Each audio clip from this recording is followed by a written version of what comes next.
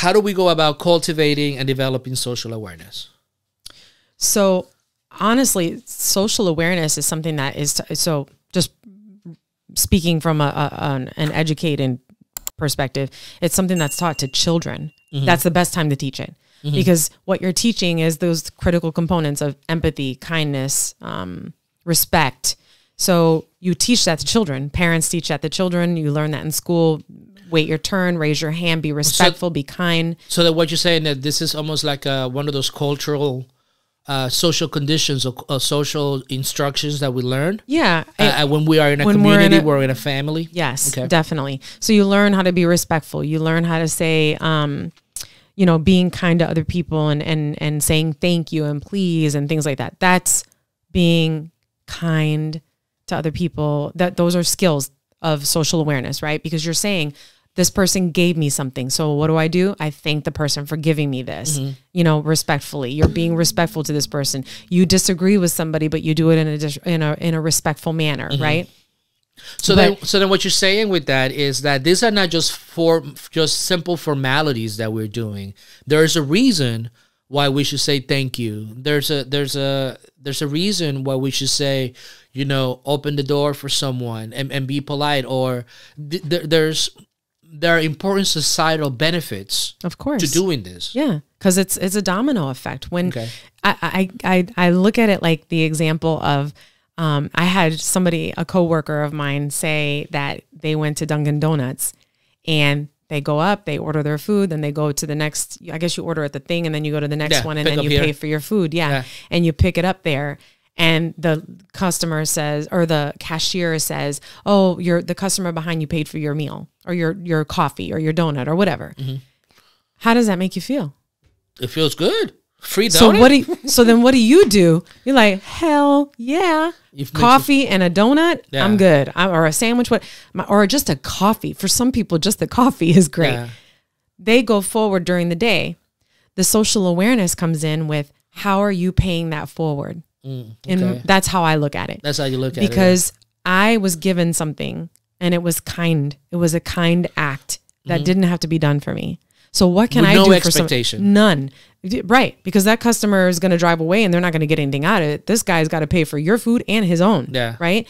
So what are you going to do to pay it forward? What are you going to do to be kind and respectful and appreciative of another individual? See, but I also see someone saying, you know, because I know there's a lot of people, there's a movement out there about kindness, be kind, and you know, there's a person out there saying, of course, whatever.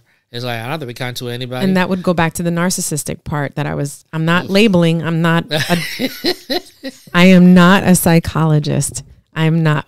That's why we needed Brian here.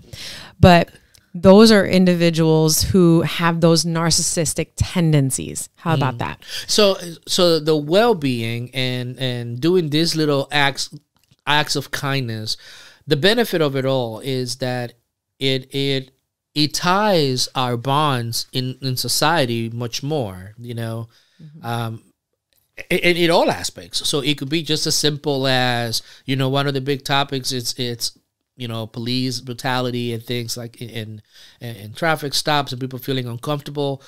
That situation being more kind. And it goes both ways, because the police officer, the law enforcement officer, has no reason to be rude to somebody they pulled over if that person is not being belligerent or rude to them. But it happens the other way too. It happens both ways. It's a two-way street. So I'm not knocking law enforcement officers, because I work with law enforcement officers, so I respect that line of work deeply. But it's also, you have those police officers that are at this level that I think I really am above the law. And they really live that. And they exercise that with people when they don't need to. We had that experience when we went on a vacation. Law enforcement officers yelling at me because I stepped off the curb when I shouldn't have and went off on me. And you were protecting me. Like, you don't need to treat people that way. That is a prime example right there. Like, that wasn't necessary. I tell the guy off at the and tell, you know, people off. I need. That's the bad boy side of you. That's the South Bronx coming out sometimes. South Bronx.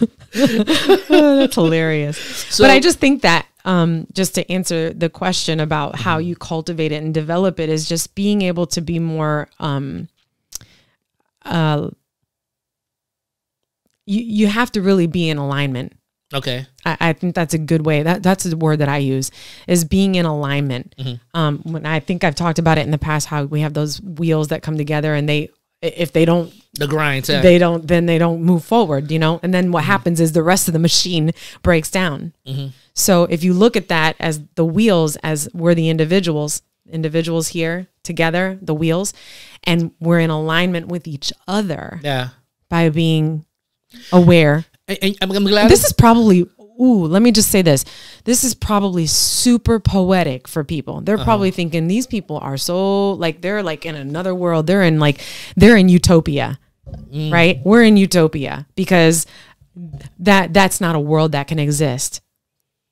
But I defy those people. I defy that because I believe that is a world that can exist. And I think that the way that we can make that world happen, and again, this is probably a poetic way of thinking or a line of thinking, is by being aware of how we are. Like, and I'm not saying I'm perfect, but I can only use myself as an example because I'm speaking from my own perspective.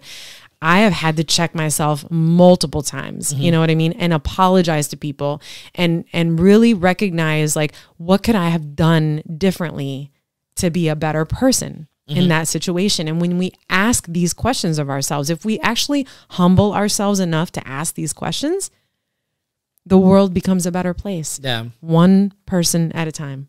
And I think that I don't want people to misunderstand, I mean, and correct me if I'm wrong, that being kind, number one, has to come from a place that you want to do it. It's not something that is forced, that you feel like I have to do this, because then it's not genuine. Right. It doesn't come from here. Right. That's number one. And the second thing is, doesn't mean that you have to be a pushover. I was going to say, because absolutely not. I recently I saw this this thing between Jordan Peterson and I forgot his name, Byron, a professor, Byron. The dude with the glasses. Yes, Dyson. I forgot I think it's his name. No. And then you should put that in the link so people can look at it, because that's a prime example. And what I saw is a debate, but he Dyson called Jordan Peterson, you're a cranky old man, he was mean, white privilege and things like that, and Jordan Peterson said, you don't know anything about me, and he was and that and the diplomatic, and he was very diplomatic around in his responses, and I felt kind of disappointed in Dyson, because having the conversation like that from that point of view, where do we get an understanding? Where do we really begin to for a person to understand your point of view, and for them to for you to understand their point of view and come to a middle ground? Right. Why would you call somebody out like that? To respect each other's perspectives. You don't have to agree. But he was just downright just rude. Just disrespectful and ugly. And that is exactly and I lost a lot of respect for him, because he's got a lot of valid points. He's got a really good point. He's got a lot of valid points, but when he did that, I'm like, wow. It's like that wasn't necessary.